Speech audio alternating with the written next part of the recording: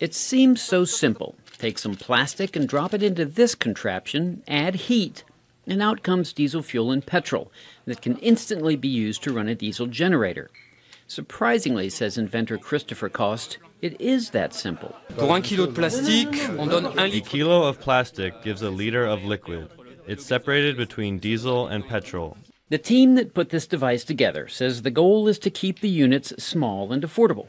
That should allow developing countries to create fuel and help cut down on plastic waste, says Francois Denel of the French environmental group Earthwake. The mission of this machine is to collect plastic waste, especially in developing countries, and to create value and jobs.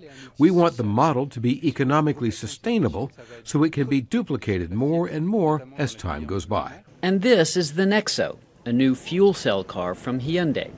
Product manager Sylvie Chile says its only emission is clean oxygen. To make the car run, you need oxygen and hydrogen, which in the fuel cell stack are mixed. There's a chemical reaction and that produces electricity.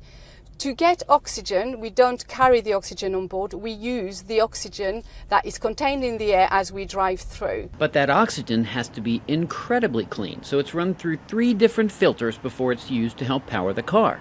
And then it's sent back into the atmosphere, cleaner than when it went in.